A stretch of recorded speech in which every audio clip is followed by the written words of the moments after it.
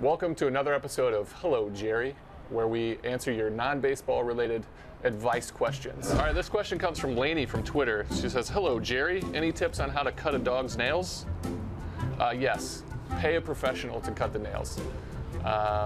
You're not going to do it. You're going to hurt a dog. You're going to get it bleeding. Just go to the vet, go to a specialist and fork it over. Always go to a professional. It's like trying to cut your own hair. It's a bad idea. This is another question from Twitter. It's Good Fundies. "Hello Jerry, how do I quit soda for good? I mean, I've quit like 10 times already." That's the key. You can never quit soda.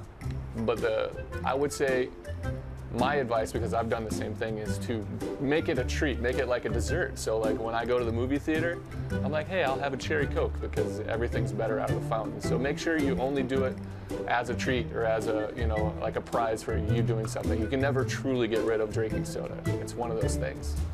This is an email question from Flynn. "Hello Jerry, one of my coworkers seems like a normal guy, but I've recently discovered that when at work, he never uses the bathroom. Is he a robot?" You can never truly tell if somebody's a robot, unless you catch them in the act of, plugging in and recharging. The real question is he a human? And if he's human, why is he not going to the bathroom? Is he wearing a diaper? Depends. Or does it depend? Got it. See what I did there? This one comes from Erica from Twitter. "Hello Jerry, I am seriously considering getting a shirt with your name on it. Should I?" Yeah, absolutely. Why wouldn't you? There shouldn't be a question. You'd be the only person not related to me to have my name on the back of a jersey or a shirt. So I am in full support. And if you get said shirt and I find you, I will definitely autograph it, which may or may not be what you want. I'll do it anyway. But thank you, Erica, for even considering. This question comes from Ronald. It's an email question. It says, "Hello, Jerry. I'm a wide receiver on my high school football team, and I'm looking for new touchdown dances for when I reach pay dirt. Could you demonstrate any ideas you might have?" Ronald, I'm not much of a celebratory dancer myself. I try to go about my business and keep it, as cut and dry as I can. I don't want to show anyone up. I don't want anyone to show me up. I just try to do it quite business-like.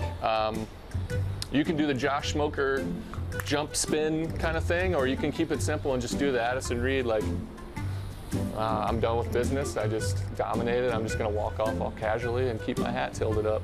If you notice, when he comes down, everybody in the dugout does the hat tip, just kind of a little nod to Reed doing his thing. But keep it simple. Just pretend like you've been there before and pay dirt. This is an email question from Frank. "Hello Jerry, I'm getting a tattoo, but I don't know what to get. Any suggestions of something I won't regret?" No. There has been 3 times in my life where I've thought about getting a tattoo, and then immediately 6 months later, I'm like, oh man, I'm so glad I didn't get that tattoo. So I'm not sure. I'm not the guy to ask. I don't have any tattoos. There's never been one where I've been upset that I didn't get it, but I like tattoos. I like the artwork. Get something from the heart, and don't put it on your face or on your neck, because no matter how good it looks, that's going to be a regrettable one. So, what does it say in Hungarian? Is that the genuine? Osenta. I'm going to get that same tattoo. How would you feel about that? I saw, okay, there is one perfect tattoo. It's been going around on Instagram and Twitter. It's a guy had like a big mole on his head, and then he did the Jumpman Jordan, and it's holding like the mole. Oh, it's beautiful. Vic from email.